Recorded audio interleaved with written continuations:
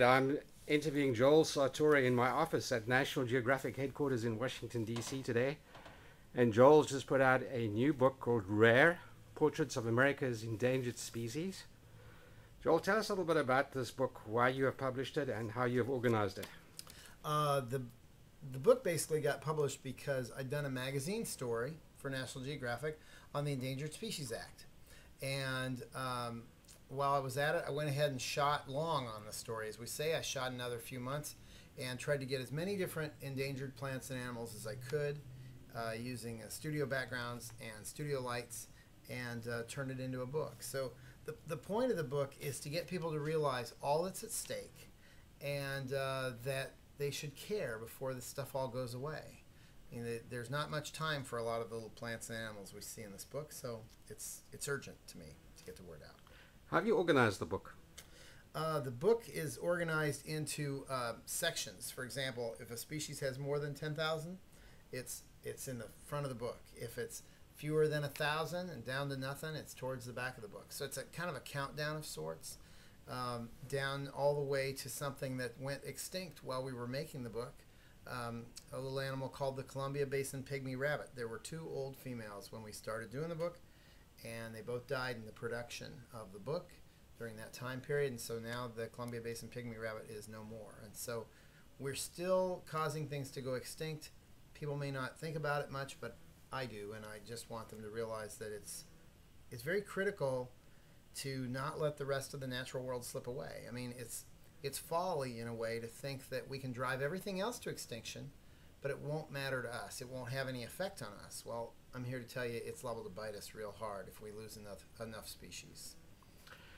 Now, you specialize in white or black backgrounds. Can you tell us a little bit about your photographic technique and what equipment you use? You know, for years I photographed animals in the wild only, and it's fine and it's very appropriate, and I still do that. But in this case, I wanted to photograph a lot of the smaller creatures, the snails and the clams and the beetles and some of the small like rodents even that are endangered.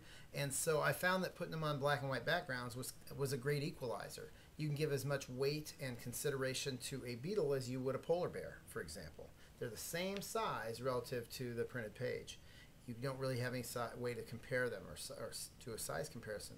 So you could give equal weight and consideration to all creatures great and small using this technique. So I was very drawn to it.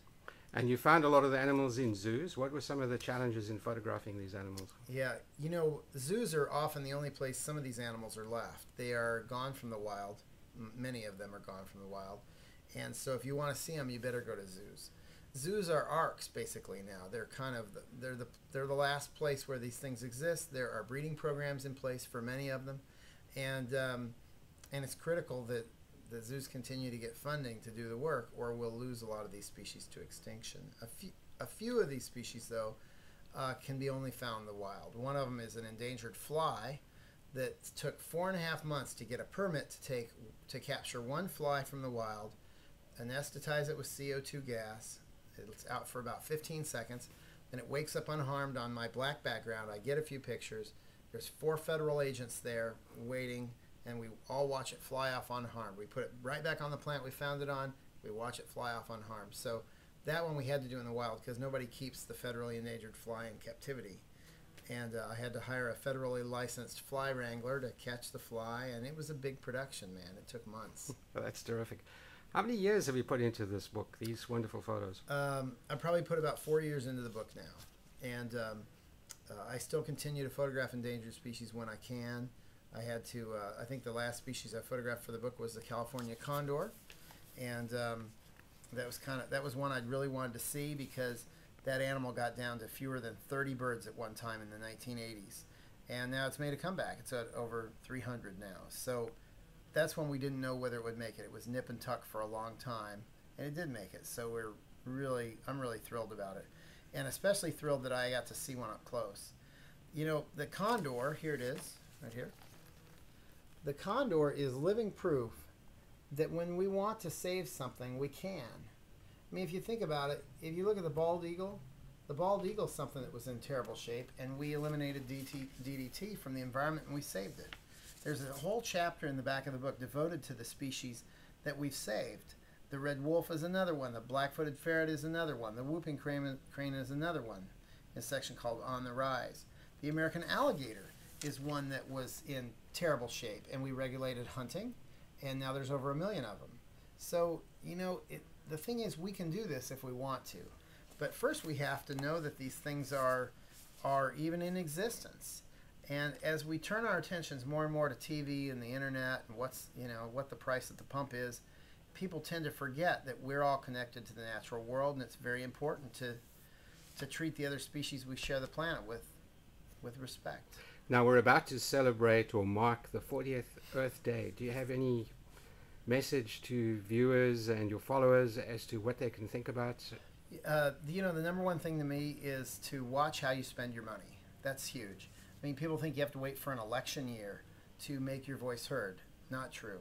Every time you break out your purse or your wallet, you're saying to a retailer, I approve of what this is made from. I approve of the distance it took to get it to me in terms of the fossil fuel used to transport it, and I want you to do it again and again. So, I mean, this has huge implications in how we live and in how we leave a footprint on the earth. We can reduce our footprint or the impact we have on the earth just by spending our money wisely. For example, if you have a lawn, don't buy chemicals to put on your lawn. Those chemicals end up right in the watershed eventually. A big rain washes them all off. Even if they've soaked down into the soil, that eventually will get into the water stream. So you're pouring chemicals down the drain. Try not to water your lawn. Don't run a sprinkler system if you have it, because when you water your lawn, your grass grows, and when your grass grows, you have to mow it. And when you have to mow it, you burn fossil fuel. And who likes to spend time behind a mower anyway? They're loud and they're stinky. So let's see, what else can they do? If you go and look for furniture at a furniture store, find furniture that's not made out of tropical hardwoods. Don't cut down the rainforest to make a dining room table. It's things like that. It's in the car you buy. It's in whether or not you walk or drive to work or to the store. I mean, I see people driving Hummers to get to the gym. That makes no sense to me, you know? I see people eating strawberries in the dead of winter when they shouldn't be. You have to truck a strawberry or a tomato across country from Florida or California so that you can eat strawberries in the wintertime. Eat them in the summer and buy them locally. It's better for you nutritionally. Odds are you can get them organically grown so they're not full of chemicals, and it's better for your local economy.